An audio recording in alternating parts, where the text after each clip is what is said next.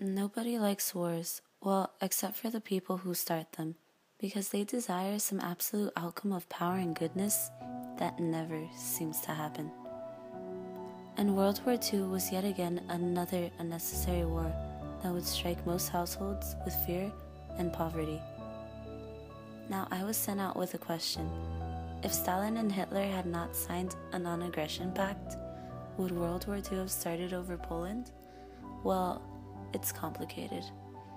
First off, neither Stalin nor Hitler signed the Non-Aggression Pact. The pact was actually signed by the German Foreign Minister Joachim von Ribbentrop and the Soviet Foreign Minister Vyacheslav Molotov. The Nazi-Soviet Non-Aggression Pact was signed on August 23, 1939. This pact stated that if there were any disputes between the two colonies, they would be settled diplomatically. The pact protected both countries from each other. It basically prevented any dispute that brought forth war. Most importantly, neither country could go to the aid of a country being attacked by the other. Prior to the signing of the pact, August 19, 1939 to be exact, both Joachim and Vyacheslav had signed an economic agreement pact.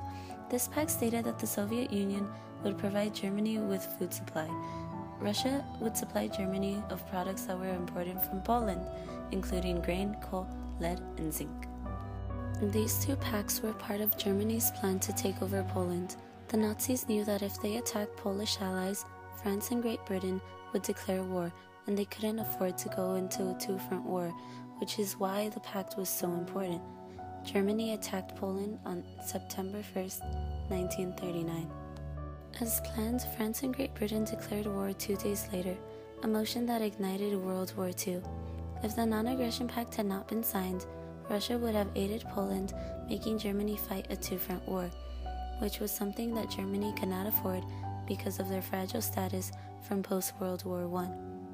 As a result, Germany would have not attacked Poland, postponing the war for another country to commence, knowing how easily tensions rise.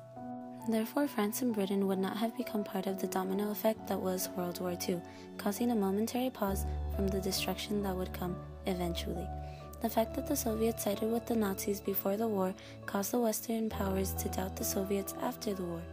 This led to the Cold War, but that was another subject.